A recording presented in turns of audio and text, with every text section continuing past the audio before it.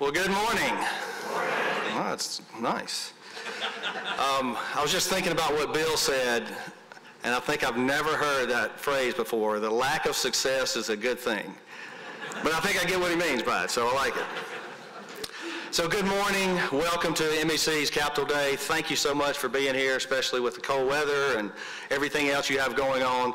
And this really is an opportunity today to bring our business leaders and our community leaders together to understand and think about and collaborate with our leaders, our public leaders, our state leaders, and figure out what this next session is going to look like.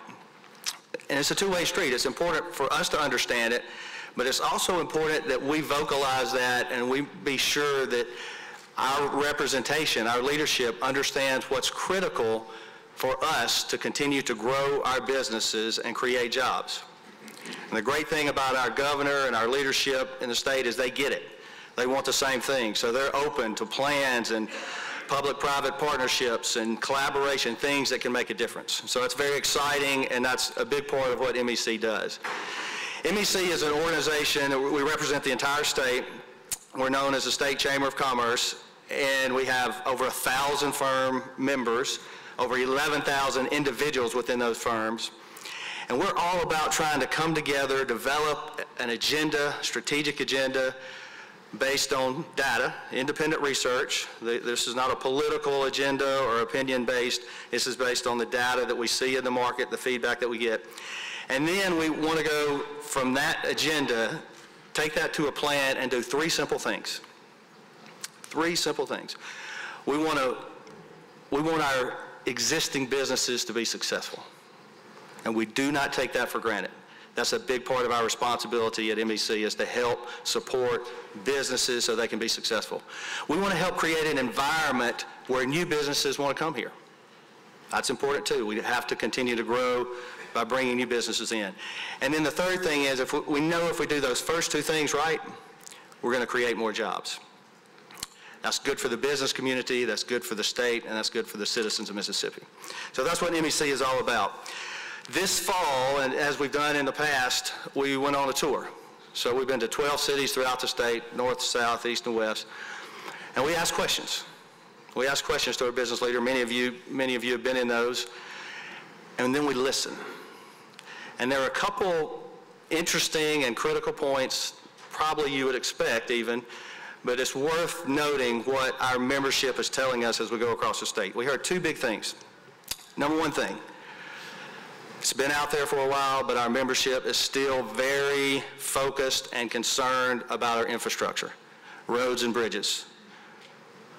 They see it as an issue. They see it as an issue that may constrict trade.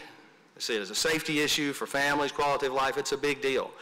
We asked the leaders in our MEC tour, would you be willing to spend money to help preserve and improve our infrastructure? 95.4% said they would. So MEC will continue this legislative session to work with our governor, lieutenant governor, speaker, and they all want to do something too, I believe, and we're going to work together to try to make something happen and move the needle relative to our infrastructure needs and see some real progress. The second thing we heard, and this is actually the item that we heard more than anything else, okay, is the need to have a competent workforce development. Approximately 60% of our participation throughout the state said that workforce development is the key issue for a robust economy, the number one issue, okay?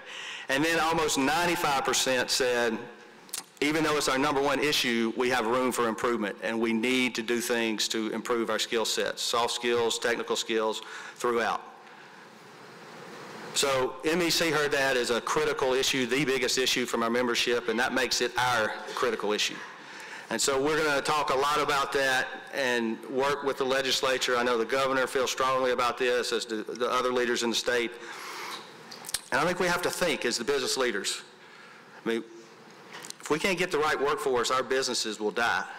So it's a survival sort of position, is we have to figure out how to be innovative. We have to figure out how to work public and private, come together, collaborate in a way where we can improve the skill sets and give our people an opportunity to go earn a good living. And it's something that's in our own best interest. So we have to give that attention, we have to figure it out, and we're committed to do that through MEC in coordination with our leaders. Good news is there have been some successes. I mean, just in the last 4 years, the Tech Masters program has graduated 3,000 young students to go out in the workforce that verifies they have certain skill sets. We're in 83 school districts. We've done that in 3 or 4 years. So we can make a big impact if we put our heads together, we work together, we collaborate, and we move forward in the right direction. So for this legislative session, on behalf of MEC, we're excited. We're very excited. There are a lot of great things going on. We're excited to work with our state leadership because they get it. They understand economic development. They understand the role of private sector. They don't take us for granted, and they want us to be successful. Because they know if we're successful, then that's going to create jobs, and that's going to make our state successful, continue to improve and continue to make us successful. So we're all in this together. I do want to make a quick announcement related to MEC's leadership. As many of you may know, we've been going through a transition period the last 6 months at the CEO level, and Scott Waller has led that transition. He has done a fantastic job. He's done everything we've asked and more. There's not a more dedicated, hardworking person committed to the state of Mississippi and to MEC and to trying to make things happen in a positive way. So I'm very proud to announce that unanimously the board has voted to ask him to come on as permanent CEO. He's agreed to do that.